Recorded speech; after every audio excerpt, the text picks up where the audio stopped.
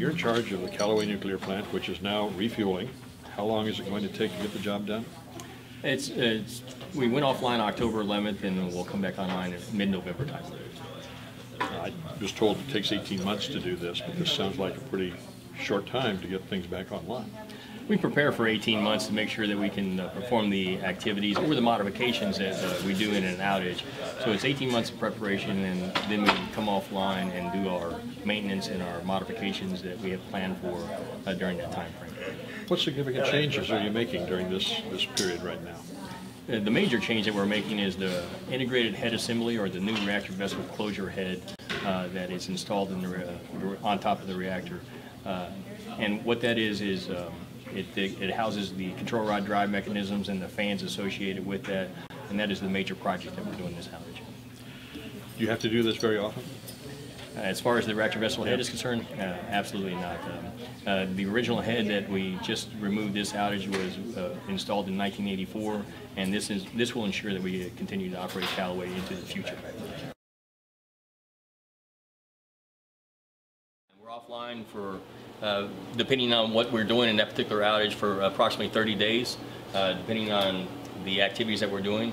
And the reason for that is our nuclear fuel, right? There again, we have 193 fuel assemblies, and various fuel assemblies, about 1/3 of it, we offload and put 1/3 new fuel in. But that fuel, if you put it in, it'll go for 3 cycles just due to the concentration of uranium that is in there. So after about 3 cycles, it's done from its usefulness in the plant, and we take that fuel off and put new fuel in so we can continue. And that's done every 18 months. Some plants are on a 24-month cycle where they do that, but we're currently on an 18-month cycle. The reason why it goes in the middle, you can tell, right, got little bitty blades.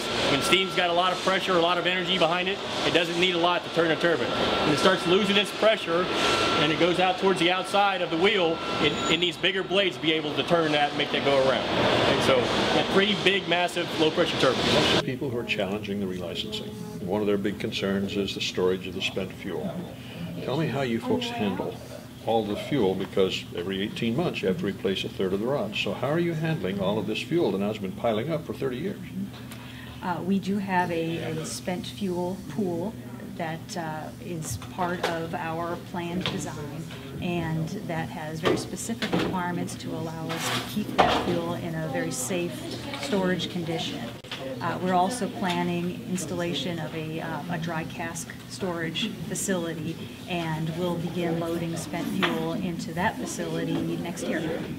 In this process, what things have you installed to update or make this a new plant, not a 20-year-old plant that they want to relicense, but basically a brand new plant? How do you keep ahead of the curve, or how do you keep up with the curve?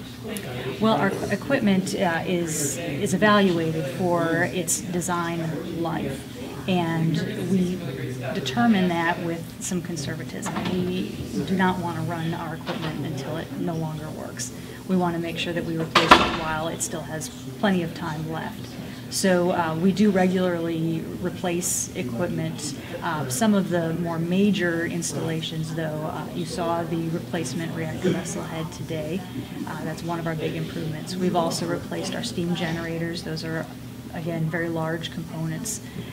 We have replaced a significant portion of underground piping. So that's another material improvement that we've made. So it's a constant state of renewal, not just every 20 years. That's correct. License renewal is renewal of the license, and that is really a paperwork activity, but it is an everyday activity to make sure that the plant is functioning as safely and reliably and efficiently as possible.